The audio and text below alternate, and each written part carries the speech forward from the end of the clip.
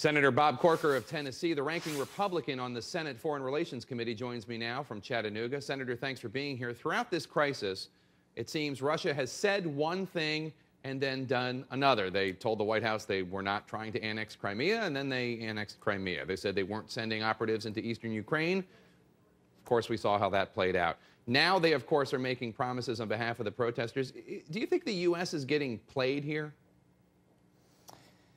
I mean, I've never seen a more confusing statement be issued where, you know, in essence, everybody agrees to something, and then people in Ukraine are, you know, understanding it in a different way. And obviously the actions on the ground, as you're mentioning, have nothing to do with what was agreed to yesterday. So, look, I think the administration has created this air of permissiveness. I've said this time and time again. What we did in Syria by jumping into Russia's lap and letting them drive policy there after the chemical weapons issue came to the forefront has really been informative, I think, to the people of Russia and candidly our allies. And I think they are, in fact, playing us. Instead of us moving ahead with sectoral sanctions, which we've been urging them to do to push back on Russia, instead, we continue to watch what they're doing and try to respond to that. But it seems that, Jake, in doing so, we create a policy that's always a day late and a dollar short, and we don't have the desired outcome that we'd like to see happen for our nation and for our nation's interest.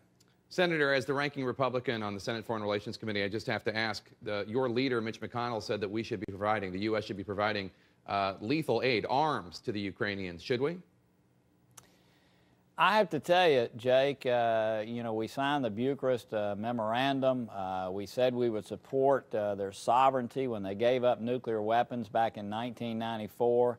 It does appear right now, I saw someone else refer to this, that we're kind of holding their coat while they're dealing with this issue. And I think it's time for us to consider anti-tank weaponry, anti-aircraft weaponry. Obviously, Russia is going to far outman them. We understand that, but we need to make sure that they understand they're going to pay a price if they do come in, and I do think it's time for us to look at doing that. As a matter of fact, we are developing some language on that front right now. So, yes, I think it's time for us to be doing that.